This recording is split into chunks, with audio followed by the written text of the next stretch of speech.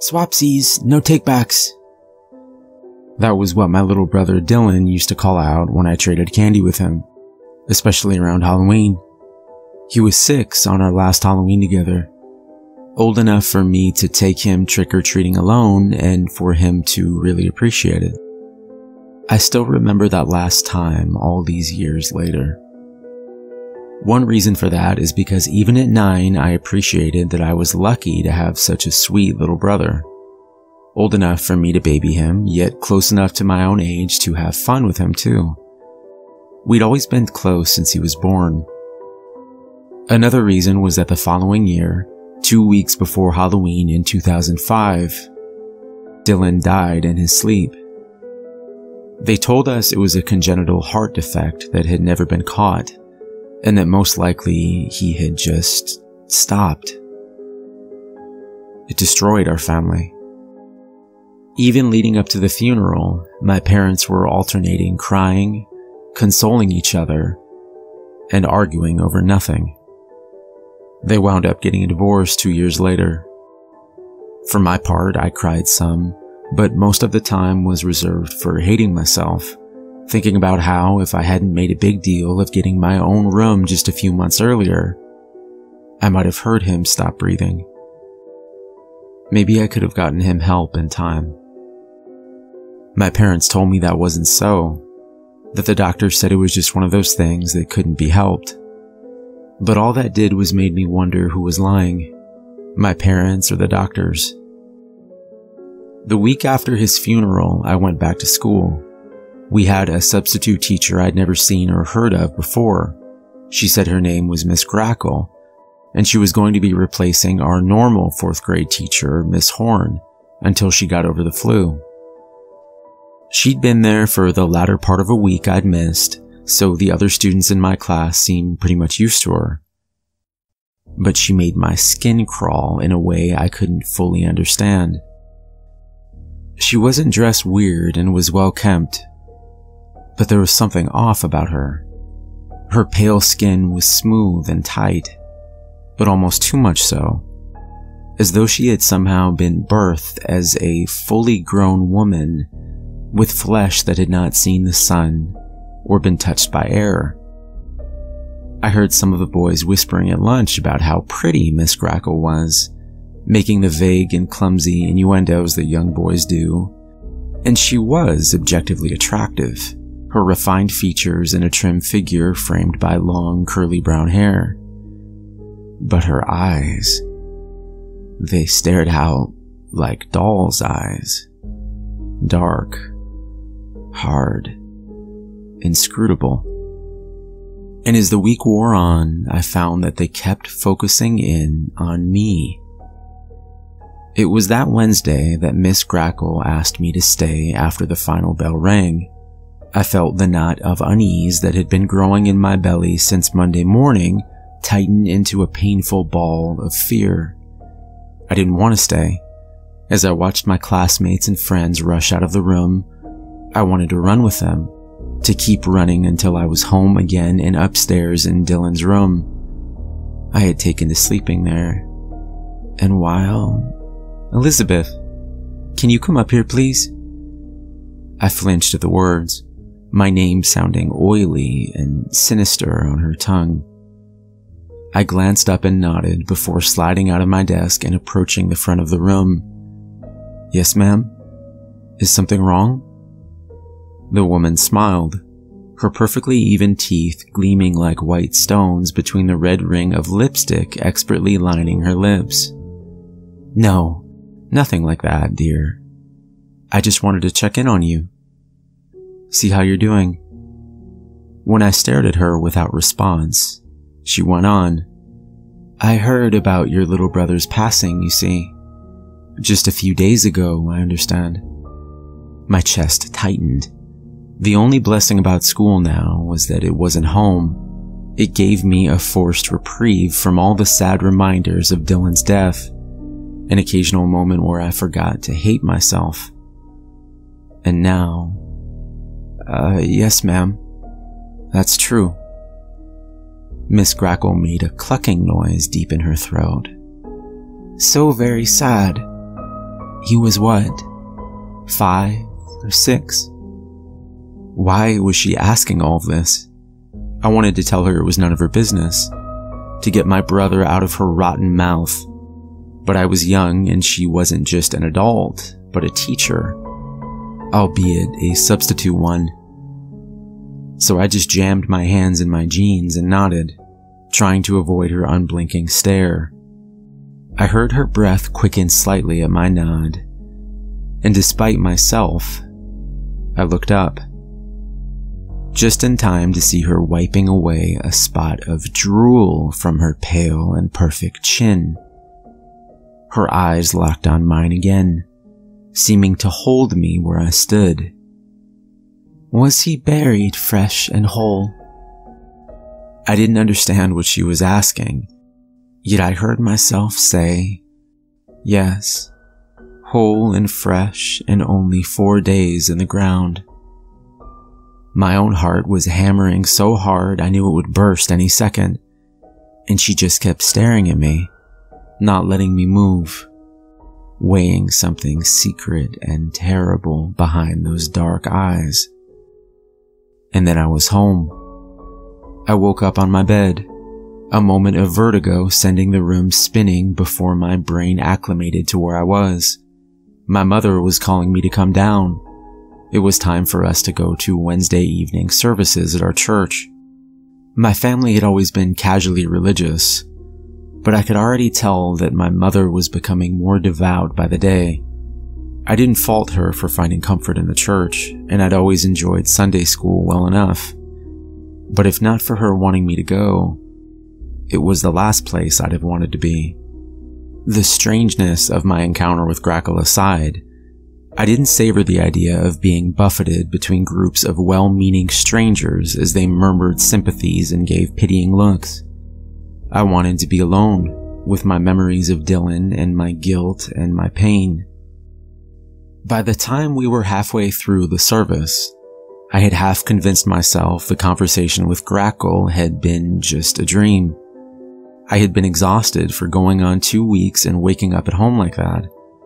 Well, it made more sense than a substitute teacher talking to me about Dylan and his burial like that. It also made me realize something else. I could go visit him. Dylan's actual funeral had been in a sanctuary at one of our local funeral homes, but he was buried in one of the far, new lots of the church's cemetery. I felt a stir of sad excitement at the thought of going to visit him, and even though it was getting dark as we left the service, when I asked my mother if I could go see him for a minute, she only nodded absently before going back to talking with 2 of her commiserating friends. I ran across the first cemetery lot and onto the second. I had spent time playing around these tombstones for years, so it wasn't hard to pick my way towards his grave even in the dimming twilight. It was that familiarity and expectation of what I should see around his grave that gave me pause as I got closer. There was some kind of small hill close to his gravestone, a roundish mound that hadn't been there last time we visited a few days ago. Even more strange, there was someone already at Dylan's grave, and they were digging. I felt confused anger and fear as I picked up speed again, yelling, "Hey, stop!" even as the figure stood up and turned its face to me. In the orange glow of the fading October sun, that pale skin seemed to blaze in the dark, the cascade of brown curls looking now more like dark vines twisting down into the mires of some forbidden swamp. Miss Grackle smiled at me briefly, before returning to her digging. "Stop! Stop!" I didn't know what was going on, but I knew it was wrong in a way that went beyond anything I'd ever experienced before. I didn't know words like desecration or sacrilege yet, but in my heart every thundering beat screamed bad, wrong, stop, no, in a staccato rhythm that permeated my whole body and weakened my knees. But she didn't stop. She kept digging, her long, thin-fingered hands churning up the dirt as she made quick work of the earth between her and her prize. Within a few seconds, she had uncovered the small white coffin where my brother lay, and drug it out of its grave with surprising ease. I started screaming at her again, but trailed off into silence as I saw where she was taking it. The strange new hill wasn't a hill at all. It was a person, or at least part of one, hulking and covered in rags. The figure was incomplete. Somehow, as impossible as it seemed, it stood there with a large cavity in its middle. There was no head, and below where it should be, a ragged darkness gaped out from between the folds of tattered cloth. I was still staring at it dumbly as Miss Grackle reached it. She let go of Dylan's casket, and giving me a quick wry glance, she pulled herself into that larger body, her flesh twisting and flowing to fill the chasm and complete the towering thing before me. Her head looked different now, and in truth, she was wholly unrecognizable, except for those same damned black, staring eyes. She swung those eyes towards me and twisted her mouth oddly, before speaking in a deep and rough voice. "You say no. But what do you offer in exchange?" The thing paused as though considering, but I could tell from its tone that it was simply playing a game, mocking me. "Yourself." I had felt frozen to the ground before, but now I started backing away. What exchange?" A short, coarse laugh. "A trade. Dylan goes back in the hole, and you come with me." I stopped again, in spite of my fear. "Go with you? Where?" "Oh, you'll see. What do you say? Just remember, if you say yes, the deal is struck." It held out its hand towards me, and then in a higher voice, like that of a child, it screeched, "Swapsies, no takebacks." I ran through the deepened shadows, terrified that at any moment that enormous long-fingered hand would close on my shoulder or seize my ankle. I ran back into the church, and when I clutched my mother with tears streaming down my face, she looked down and began to cry herself, sweeping me up in her arms and carrying me back to the car to go home. She thought I was just upset at visiting the grave, and it wasn't until the next day that her and my father started questioning me more intently, after the church groundskeeper found what had happened to Dylan's grave. I lied, of course. They would have never believed me, and I was too upset for them to press me hard.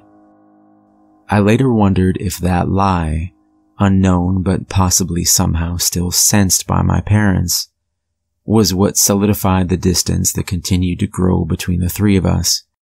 They were still good parents, or good enough, and I know that they love me. But that final loss of my brother, the terrible mystery of how and why and where he had been taken, was what finally killed the laboring heart of my family forever.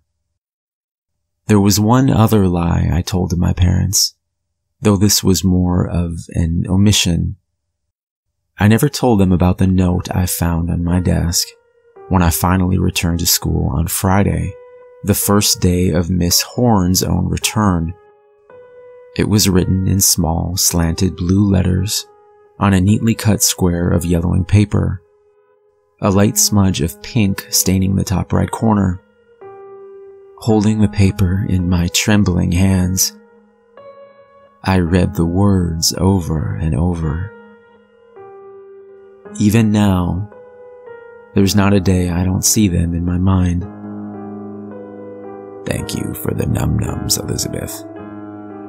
I enjoyed them last night, and they were delicious.